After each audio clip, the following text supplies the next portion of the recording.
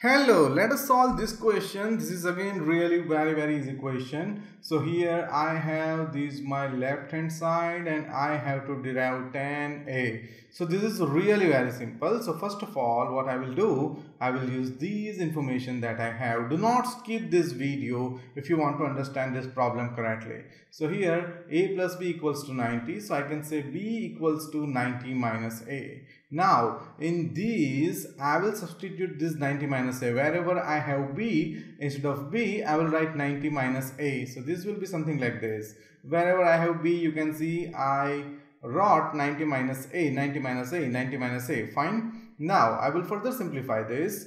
Let me explain something interesting. If you know basic theories of trigonometry, only then and then you can understand, right? Because this is the higher level question, so you must be clear with the basic trigonometry.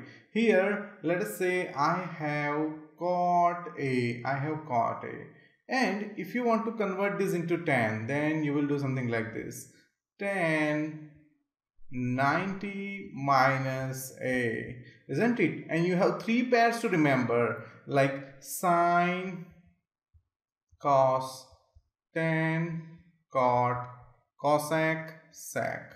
What does it mean? If you have trigonometry value tables with you, then you can see sine 30 is same as cos 60. So these are the pairs in which if sum of the angle is 90, then their value is same. If I want to convert sine 30 in cos, then I will write something like this: cos 90 minus 30. Isn't it? I will subtract this from 90. Now this has come from this. Sine 30 is same as cos 90 minus 30. Now if you relate that things here, you can see cot A is tan 90 minus A. So tan 90 minus A has been derived from this. So instead of tan 90 minus A, I will write cot A. This is something that confuses the students, so I explain it very deeply. So tan 90 minus A is cot A, isn't it? Same way, let's understand this one, cot 90 minus A. Let me erase what I don't need. So here I have cot 90 minus A.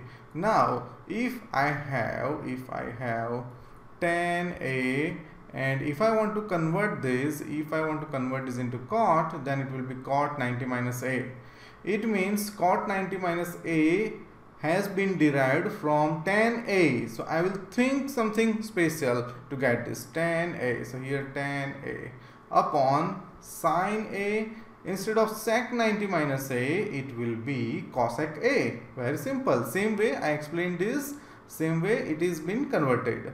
Now here sine square 90 minus A is cos square A. Same logic that I just explained, because if you have cos square A and if you want to convert this into sine, then it will be sine square into bracket 90 minus A. So I have this and this is derived from this, cos square A upon cos square A. Now let us further simplify this. So here tan A into cot A is 1, right? Because they are reciprocal of each other. Tan A, you can say tan A, and cot A is 1 upon tan A.